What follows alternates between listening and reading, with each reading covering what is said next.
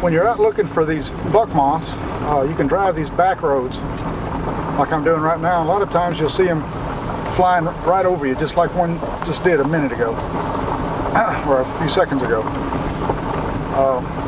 It's kind of hard to distinguish the moths from all these falling leaves, but you just have to look closely. Mostly all I'm seeing now are males. Okay, I was coming out to this main road and saw one flying here next to the woods, and just to show you, this is what they look like.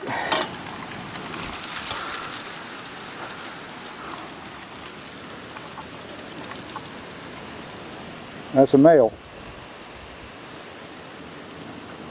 Male has a red tuft on the end of the abdomen there. And the females, I think I just saw one female flying, but I can't be sure. They also have the larger antenna, the feathery-like antenna, which is typical of most saturnid moths. So anyway, we'll see how many more we can get, and hopefully I can get one on camera that's flying close by. Okay, this is supposedly the host plant of the Eastern Buckmoth. This is blackjack oak. Here it is in its fall splendor. You can see the long shape to the leaf with the 3 narrow lobes at the end. And when you look at the bark, it has a rather rough texture and somewhat dark coloration. That's typical of these trees here that grow in this sandy, rocky soil. Here's a close-up of a dried leaf. Here's a better example here.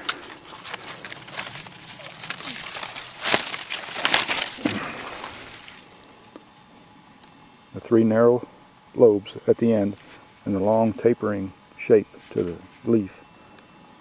But in this area, I believe this is the primary host plant. Blackjack oak.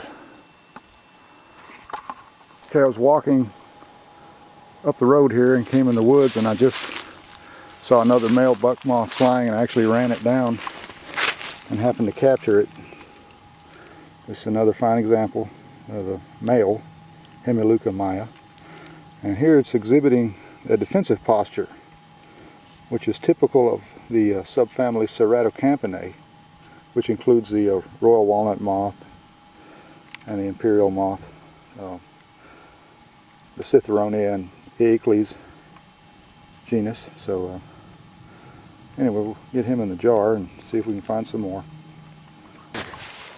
There's the Eastern Buckmoth flying right there. Hopefully I got that on video. Let's see if I can catch that one there.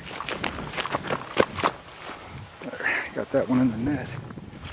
Well, I filmed it and captured it. How about that? And there's another one. See, they're following a scent plume here. My suspicion is it's coming from that direction. You don't see any, and all of a sudden you see 3 or 4, and they all seem to be heading in the same direction, generally speaking. So anyway, there's another one flying, coming low to the ground right there.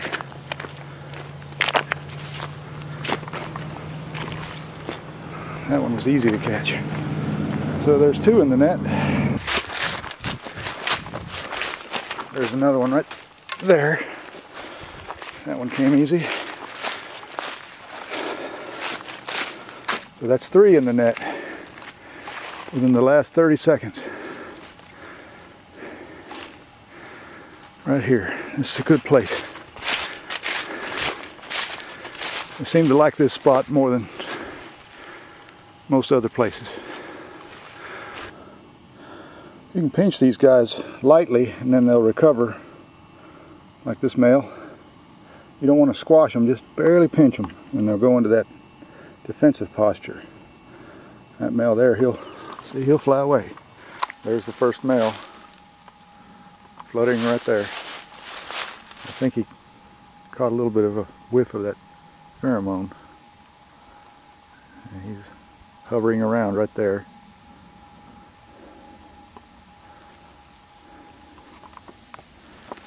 He's low to the ground, coming back.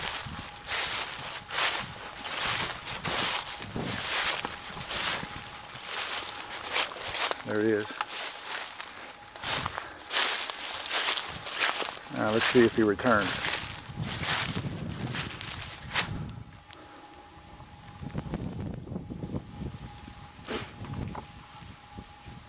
Well, this female Hemileuca has stopped calling. She's in the cage, fluttering around now. I'm still seeing males coming from that direction though. A minute ago there were 4 of them, came by at the same time. Okay, she finally settled down, and it appears to me that she's calling again. There you can see the scent gland. Oh no, she's ovipositing. Wow. I thought she was calling, but it looks like there's an egg right there. Yeah. Well, there's a male that just came in and it's hovering around the cage. I've got a few live males that I kept in there. Here's another one, just came in. That's a real fresh male right there. They're hovering around the cage. This is called anemotaxis. That's what the males do to home in on the female. There that one goes. But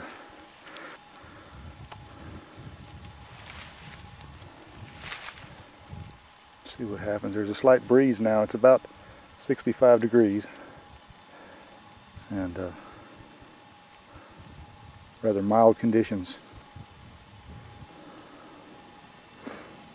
This is what I was hoping to get on video.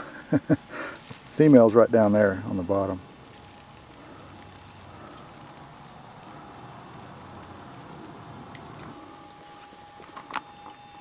There, the female she's laying an egg ring right there. See how she's ovipositing? This is a wild female. I would say most likely she's gravid. Okay, I'm here in my den, and this female Hemileuca maia is still ovipositing. There you can see 2 more egg rings behind her. And all these came from this one female. She actually is ovipositing right now. She just laid another egg. So there are a few hundred eggs here, or ova I should say. What she was doing earlier was attempting to oviposit, and I thought she was actually calling. There she's going to the other side. They go back and forth from one side to the other, and that's how they lay their egg ring. Chances are real good that this female has already been bred. Usually they'll breed right after they emerge from the pupa. What I meant before by the narrow lobes was actually the distance between the tip of the leaf and the inside margin of the leaf. That's very narrow, or shallow I should say, very shallow. This is a classic example of a blackjack oak. It's a healthy tree.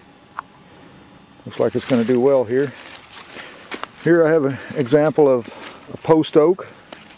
You can see that the lobes are very deep instead of shallow. The distance between the tip and the inside margin is very deep. Or a white oak here, same thing. The tip of the leaf is way out here, and then the inside margin is way down here, so it's a very deep lobe. Well, here's a male just fluttering just inches above the ground, flying very slowly. There he goes. He's been here for a while.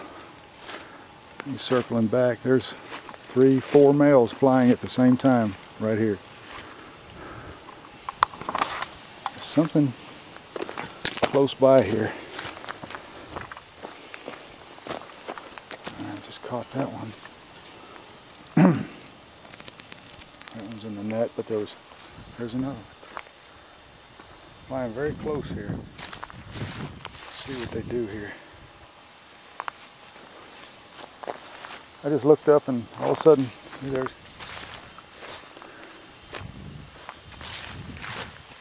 I don't know if it's because the temperature's dropping some or what's going on here.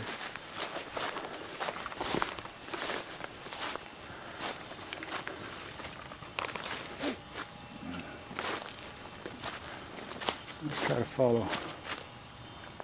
Can't make any sense out of what he's doing there. It's just inches above the ground, fluttering there. Normally when you see them, they're very directional in their flight. There's something right around here that they're attracted to. There's another one up there. See? They're flying, they're slowing down as they come in here.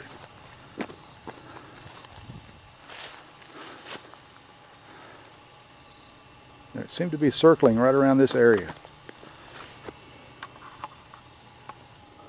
That one that I just caught there, as you can see, it's fairly fresh. I don't see much flight wear, or now he's trying to take off. Give him a little pinch there. It looks pretty good.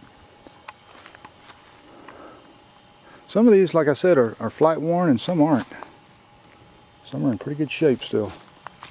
And it's the middle of November. Next few days it's going to be rather warm. Tomorrow they're calling for thunder showers and some storms coming through. And then Monday, this is Saturday, Monday it's supposed to be 58 degrees, 59 possibly, and sunny. And if the sun comes out, I wouldn't doubt that it gets warmer than that. So they'll probably be on the wing for a few more days. And then all of a sudden, it'll all just shut off. And you won't see them again until next year. Well, I brought this moth home and put her in a paper sack with some twigs and put her under this light. I'm curious to see what we got here. Put the female, that's that female I captured today. Let's see. She's down there. Oh, there's an egg ring. Right there. She deposited an egg ring. Let's see, is that the only one? Yep. I was doubtful that she would had any eggs left in her, but apparently she had some left. So I'm going to leave her in here a little bit longer. She may actually deposit another egg ring. Hard to say, but we'll check on her again later. Okay, these are the males that I caught today, November the 16th, 2013. And of the ones that I kept, I probably released just as many because they weren't of collectible status. They were either torn or severely flight worn. And really, I didn't need all that many. Here I've got a good selection of the variation in these males of Hemileuca maia.